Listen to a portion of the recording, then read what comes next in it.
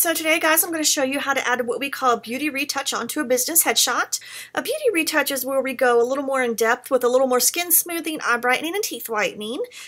But we also keep it looking natural at the same time. You don't want your subject to look made up or plastered, and I'm going to show you how to do that. So I'm in Lightroom. This is the image that I've already added a color correction to. So I'm going to click and do Edit and Edit in Photoshop. Next thing I'm going to come is I'm going to go to my background layer and click Duplicate Background. I'm going to come up to my Filters tab and click Portrait Pro because that's the program I use to add the beauty retouch. This is pretty much an automatic program. I'll show you when we get in. It's going to pick up all the facial features, just like that. So in this program, there's a glitch in the male. If you choose male, it does not do teeth whitening and eye brightening, so always click female here.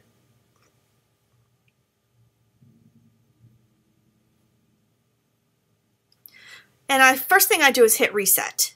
So whenever you're editing for a male, keep in mind they do not want to look as soft as a female does. They just want just that little bit of softening over them to make them look like, wow, I slept really good last night. So just don't make them look too soft. So the first thing I'm going to do is come to my Remove Shine. That's a good tab to use for men. Sometimes the Remove Shine will just get it. In this case, not all the way. So I'm just going to come up to my master fade and turn everything up just a bit. See that little subtleness? That's really what men are looking for. Remember, just don't go too soft.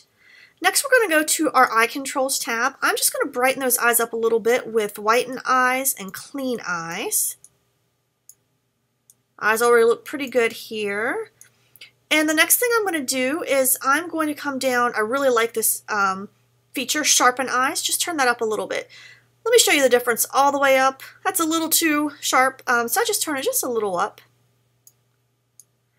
And if you really wanted to, I probably have a handful of customers, if that, ask me to see the catch lights in his eyes. I have a handful of customers that might ask me to remove that. Not too many. If you want to remove that, all you're going to do is click the Remove Pupil Reflection tab.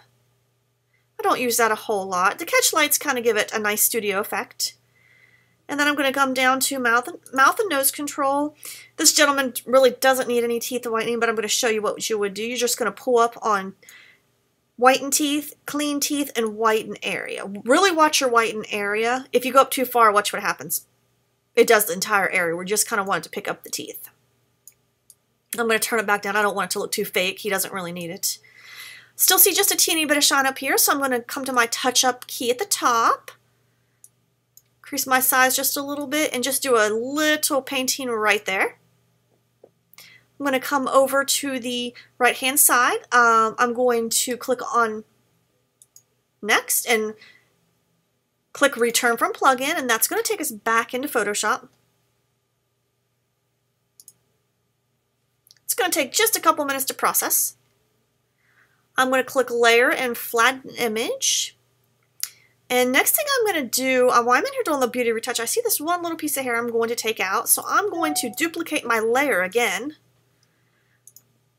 I'm going to come to my magnify tool just to bring it in a little bit. I'm going to select my clone stamp.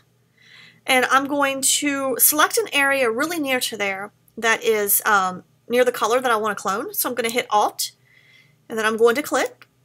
And I'm just going to bring that, actually let me do that one more time. A little up a little further because it picked up his hair, so we don't want to do that. Just do Alt and click and see how easy that is to get that out. But I have a little bit of the gray on his head, so I'm going to click my eraser tool.